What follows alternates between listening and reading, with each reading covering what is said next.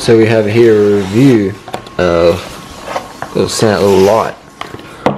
They asked me if I'd do a review on it, and I said yeah, if I like it I'll do a review on it. So not affiliated with this company other than they just gave me a free light.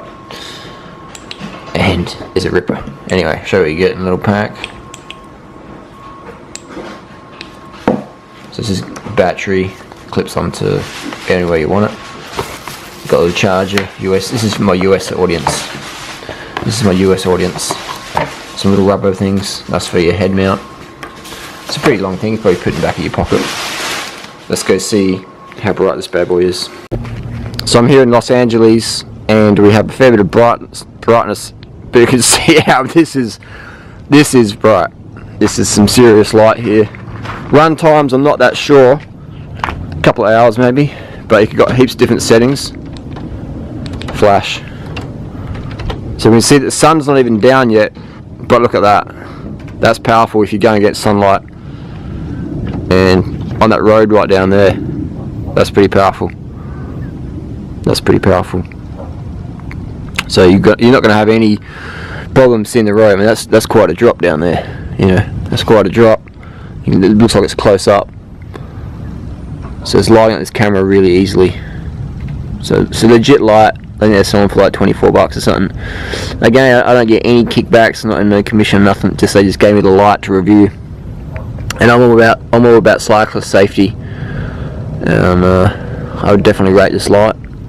And durability, it's 25 bucks, mate. These lights, I've been making them for years, you know. It's pretty good. Stay safe, be seen. And if you're going out of battery, this green here, I think it probably goes red when it's getting cooked. Just dim it off. Dim it off. Or spot it, mate, if you want to cause someone to... Oh man, that's intense. So there you go. Legit lights are cheap these days. It's 2016. Stay safe, be seen. No excuse. And to install it, pretty straightforward. The old TCR, the beloved TCR.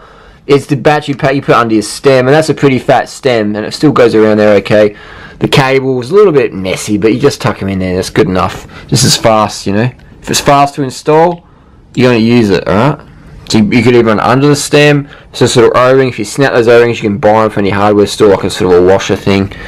But this is really powerful. This is incredible. I mean, literally, when I started 24-hour mountain bike racing in 2002, 2001, actually 2001 it was, the Cat Eye Stadium was about $1,200. Literally $1,200, and it wasn't even as bright as this. And it was heavy. They had like a drink bottle, cage bottle. So this is just insane.